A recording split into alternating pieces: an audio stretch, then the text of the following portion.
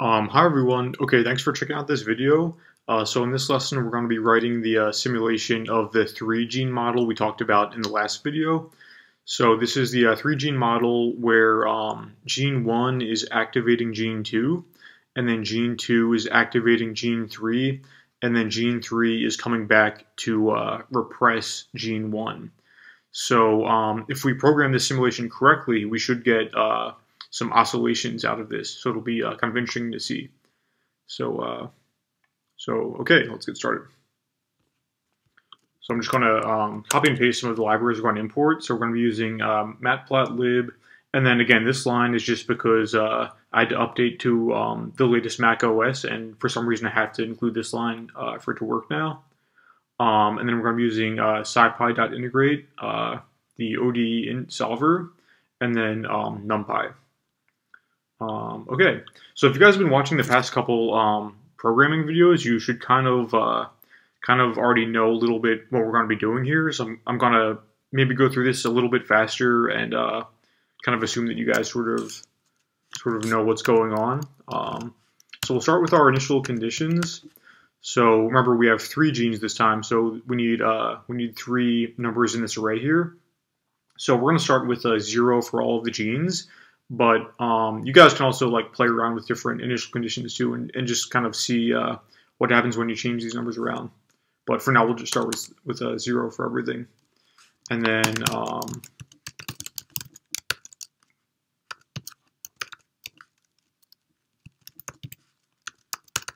so this is just defining the set of time points we're going to be solving over. So we're using numpy.linspace.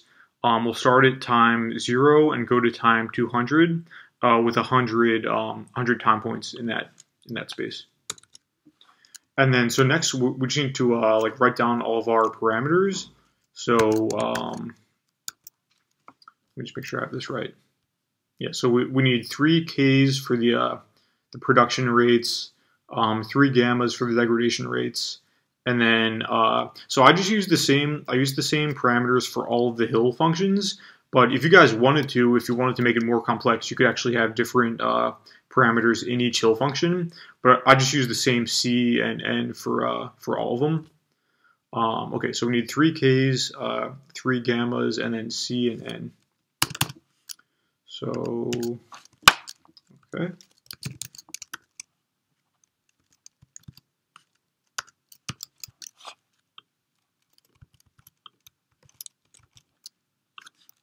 I'm just going to copy and paste to make it easier. And then I'm going to keep all of, for each one, I'm just going to keep it 0.5 for the max production rate and 0.1.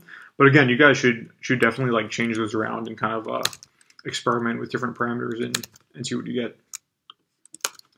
And then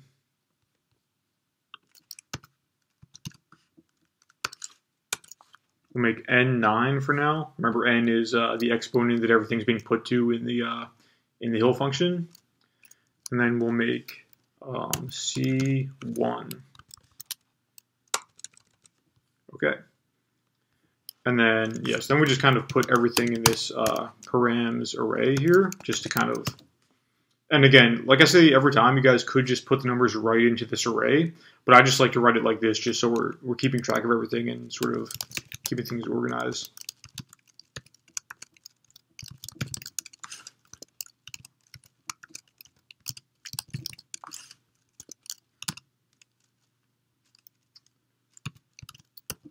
Okay. And then so next we need to write the actual function that's going to be going into the solver. So like usual, we'll just call this sim, but you guys can call the function whatever you want, but I'm just calling it sim. It's going to take a variables argument, a time point argument, and then a params argument. So the first thing we're going to do is just we need to assign the variables. So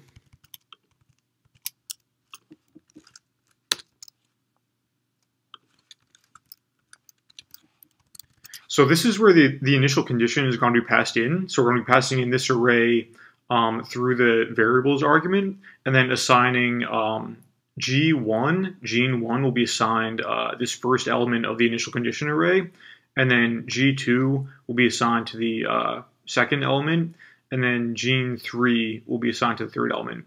And then also, like, for every iteration of the solver, like the variables argument is what's going to be keeping track of the levels of gene 1, gene 2, and gene 3. Okay, so next we have to assign the parameters. Oops.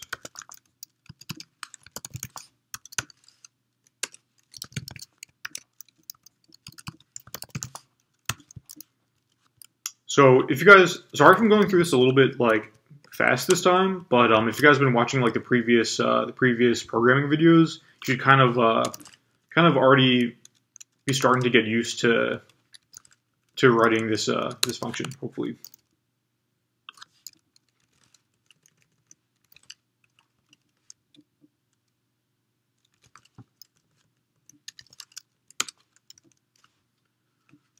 Okay.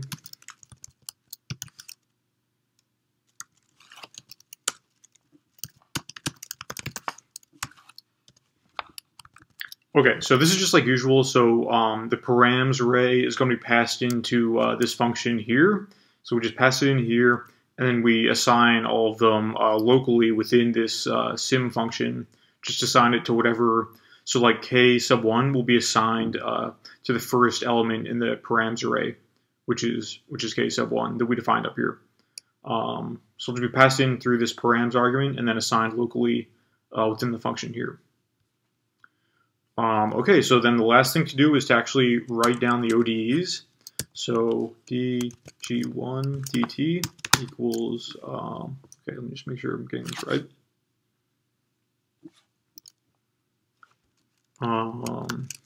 Okay.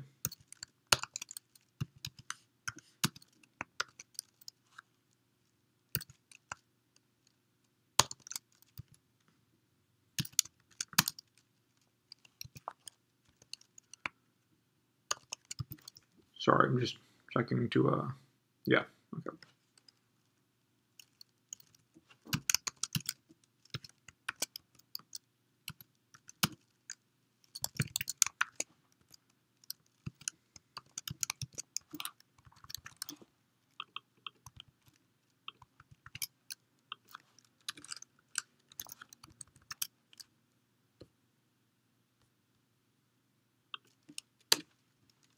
Sorry, let me just finish typing this out and then I'll explain everything.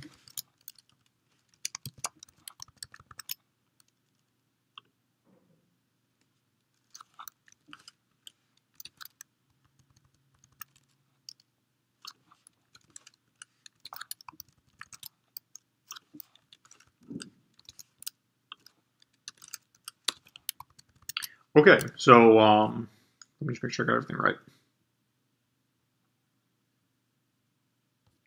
Yeah, okay. So these terms here are, like we've talked about, these are just the Hill functions. So the first one is a repression Hill function. So gene 3 is repressing the transcription of gene 1. So that's why it only has the constant in the numerator. And then these two are activation Hill functions. So for this one here, gene 1 is activating the transcription of gene 2. So that's why we have gene 1 in both the numerator and denominator of the Hill function. And then basically same thing here for gene 3. Gene 2 is activating the transcription of gene 3. So we have gene 2 to the nth power in the numerator and denominator. And then so each one, of course, is like we've been doing in the past videos, it's just multiplied by the maximum production rate. And then we're subtracting the degradation rate times the current level of the protein. Okay, so then last thing here is to just return the ODEs.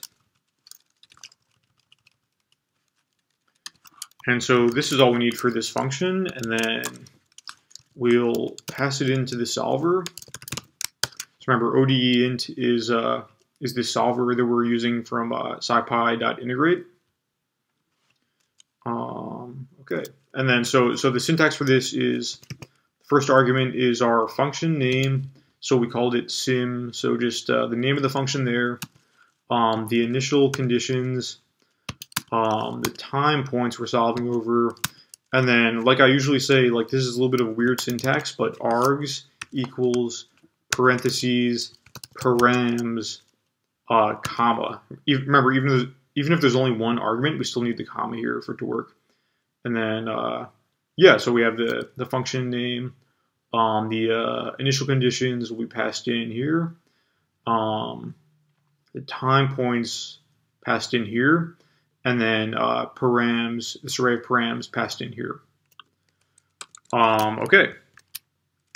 And then, so like usual, I'm just gonna actually just copy and paste the matplotlib code, because like I usually tell you guys, like I don't really think it's worth it to like memorize all the matplotlib code, but I will kind of explain what's happening here because it's a little bit more complicated than what we've been doing. Because there's we're gonna be using 3 subplots this time. So this line here is just defining a plot with 3 subplots, and then yeah, so we need x1, x2, and x3. Those are going to be the names of the 3 subplots, and then 3 here just means we want 3 subplots. And then share x equals true means they're going to share. You guys will see when we see the graph, but they're going to have the same scale for the x-axis, but we don't really want them to have the same scale for the y-axis, so that's false. Okay, and then line 1. This is kind of like what we've been doing. So this is just plotting. We want to plot the time points. Yeah, the time points, and then every row for the first column of this Y matrix. Remember, Y is our output matrix here. So we want every row for the first column. So that will give us all of the values for gene 1 at each time point. And then we're labeling that G1, and then we're coloring it blue. And then so since we're plotting this on x1, this will be in the first subplot. And then, so we just do the same thing for gene 2 and gene 3. So for gene 2, we want the second column and then all of the rows in the Y matrix or output matrix. And then gene 3, we just want the third column and then again all of the rows. And then just putting some labels. Just the Y-axis is just the number of the proteins, and then the X-axis is time. And then this line here is actually just is setting the legend that'll have all of our labels. Okay, so I think that's everything. So just maybe just look over it really quick. But yeah, I think that's everything. So we'll give it a try and hopefully it'll work.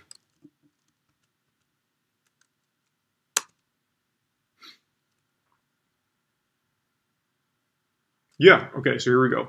So yeah, this is what I was trying to tell you guys about, like the oscillations with this 3 gene network. So it's kind of cool because I mean, yeah, it's only 3 genes, but we can sort of set the parameters right to get this cool property out of it.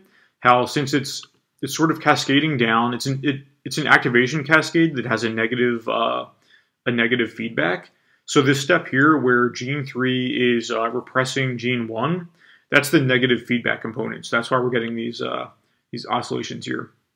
Because I mean, if we sort of break it down like step by step, it's like yeah, gene 1 is being produced, and as gene 1 is produced, that leads to gene 2 being produced, and as gene 2 is being produced, that leads to gene 3 being produced.